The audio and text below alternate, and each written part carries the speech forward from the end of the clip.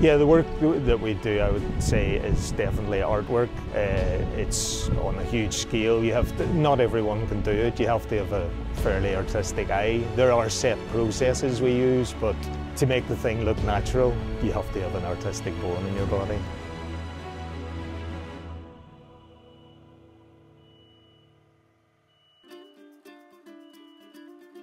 Within the habitat, the three main structures are the tree, which is the viewing area, the huge rock face with the waterfall and stream, and then Pride Rock.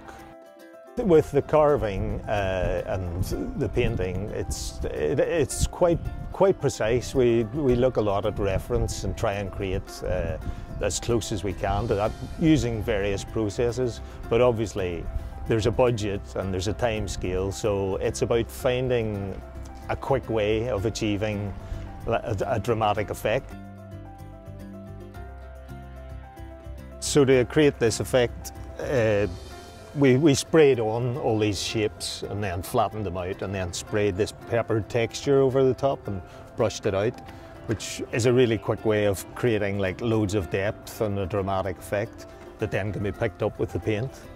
Paint job then, the whole thing was sprayed with this darker brown and then with a lighter brown, just not too much paint on the brush. You just flick it over and it picks up all the high points. It's called dry brushing.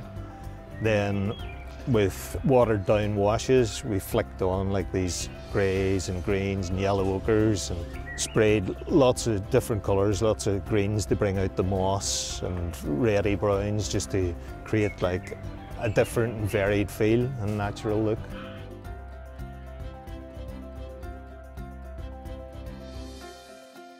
When you stand back and you've created something that looks spectacular and you know that a lot of people are going to get pleasure from it, and also hopefully the lions will really appreciate the enclosure we've created for them. So yeah, there's a huge joy.